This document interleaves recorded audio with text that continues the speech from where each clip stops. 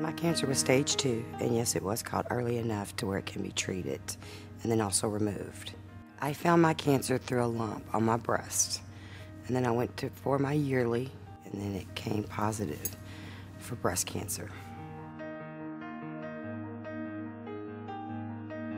The team at Brown Cancer Center has really made me feel very comfortable. They've kind of guided me through everything that they're going to do step by step.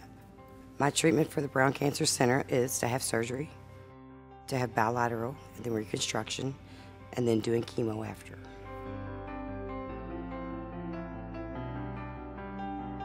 I have 2 daughters, one that's 20 and one that's 12, and they are Whitney and Niza.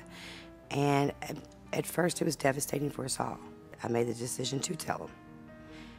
And I let them know right away that I was going to be okay. I was going to be okay. This was just going to be a setback for us.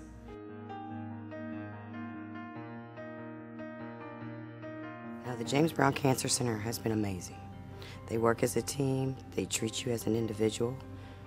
And they're just great. There's nothing negative I can say about them. I am proud of Brown Cancer for being a team and giving people like me the support and the courage to move on with my life as well and to go through all this and not be scared of it. And that after all this is done, I will continue on with my life.